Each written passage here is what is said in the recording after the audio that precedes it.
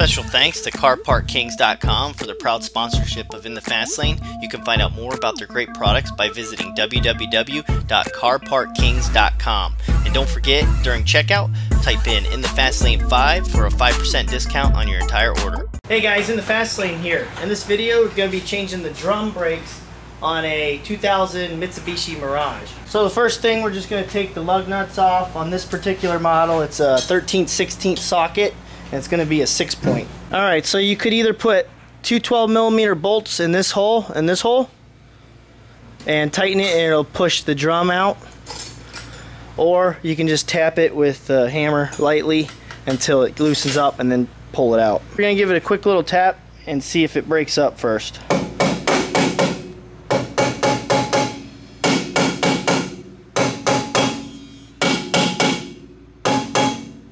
So obviously it's on there pretty good, so we might have to get the 212s in there and have it press it out.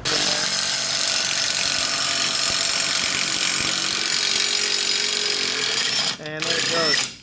You can see how it just pulled the drum out. Step one, he's going to put a screwdriver underneath this spring up top right here and pry it out.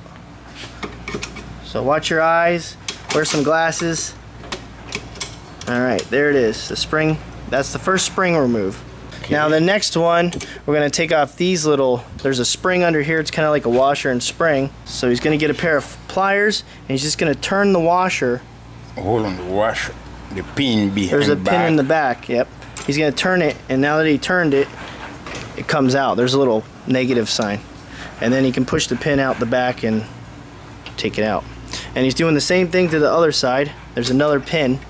He's just turning the washer until the spring lets go. Next, he's going to pry the two shoes apart. But a lot of people will take that bottom spring off. Just leave that bottom spring on. No need to take that off right now.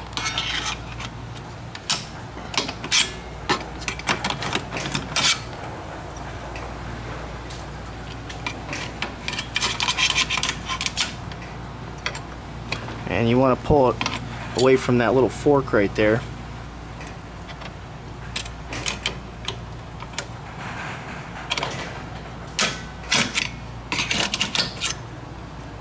And now he's going to take this spring out right here. There's another spring behind one spring it. in the back. He's just getting some pliers and he's going to push it forward. And that's it for that. Now that your shoes have come apart, he's just taking that last spring that was on the bottom over here.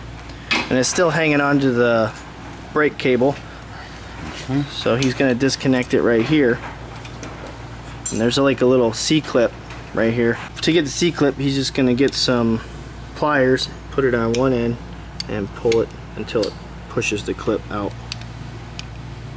We went ahead and took the brake shoes off, but this job we didn't have to do it. The brake shoes were in excellent shape actually. And for the sake of you guys, we're going to go ahead and replace the wheel cylinder.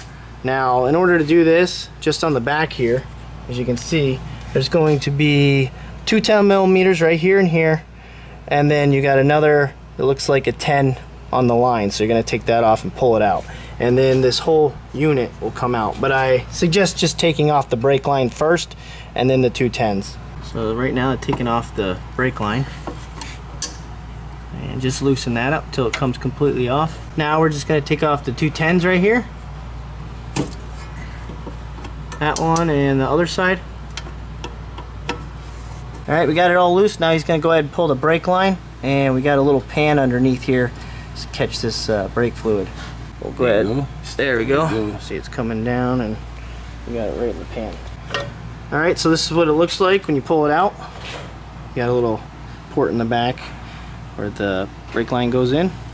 And that's the little bleeder right there that we'll be using later to get the air out of the system. There's the new wheel cylinder. And just take the plug out. And now it's ready to just be put right in there. So as you can see, it's pretty much, you can't mess it up.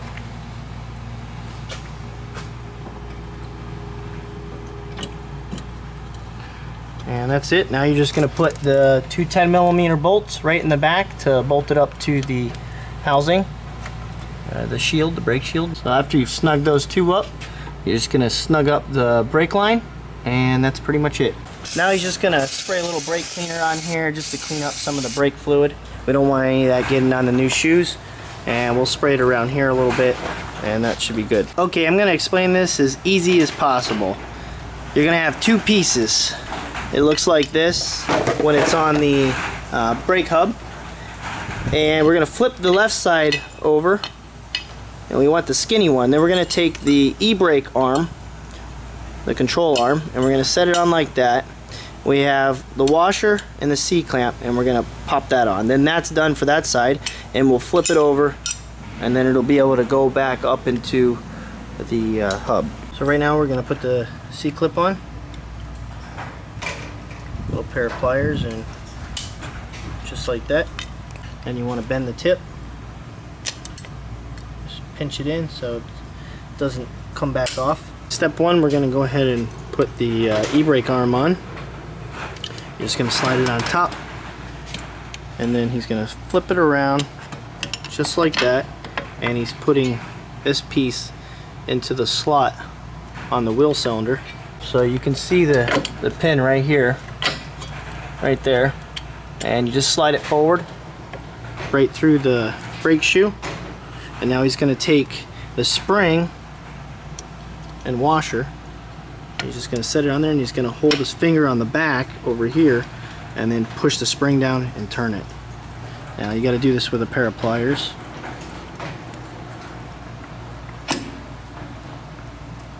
And give it a turn, and that's it. Now we're going to take the other shoe, put the spring on it just like that.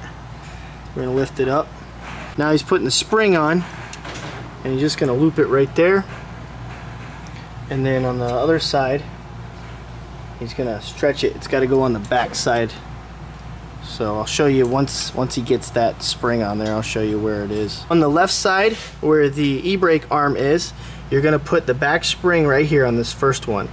Then on the other side, where there's no e-brake arm, it's gonna go all the way to the far back one, so it goes behind it. Now we're gonna pull it back and stretch it. Now we're going to put the adjustment arm in there, and watch how this goes in, because it's crucial you get this right. You got to have one of the teeth sticking out, because we still got to put the other lever in there. So it goes in just like that, and then on the back here, just like that. So you got the big part sticking out, and then where the e-brake control arm is, you have one little tooth sticking out. This is adjustment, and then they're both in the wheel cylinders. Just like we did on the left side, we're going to do the same thing over here, where we're going to shove the little pin through, and then we'll put the spring and pretty much retainer or washer over the top with a pair of pliers and twist it, lock it. Now we're going to put the lock adjuster on. It's this piece right here, and we're going to slide it into the little tooth right here. And then we got to set it over this piece right here. It's got to slide in. It's a little tight fit, and you get a little flathead screwdriver and kind of pry it in there, and it should lock in.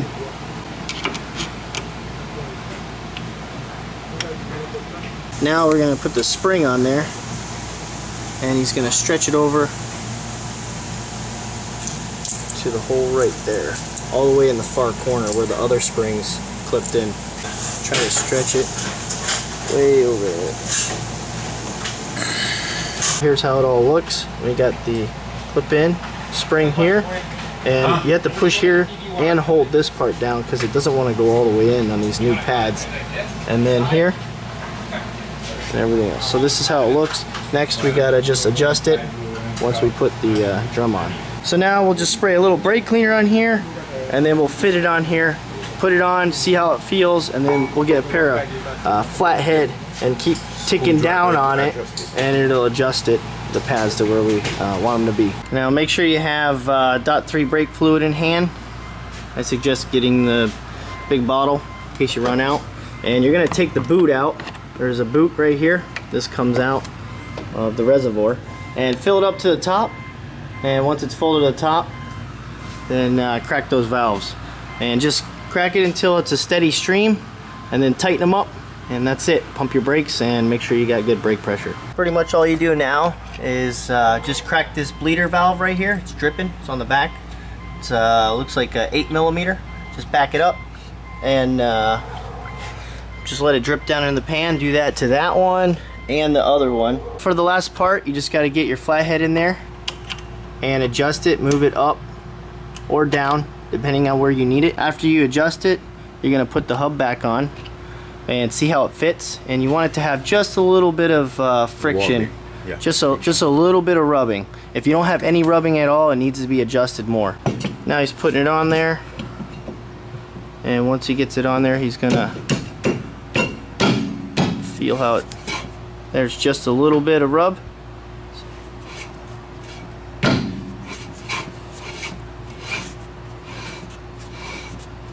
Yeah. Yep, you can hear the rub right there, just a little bit, and that's what you want. Eventually, once you pull the e-brake or hit the brakes, you'll lose that rub.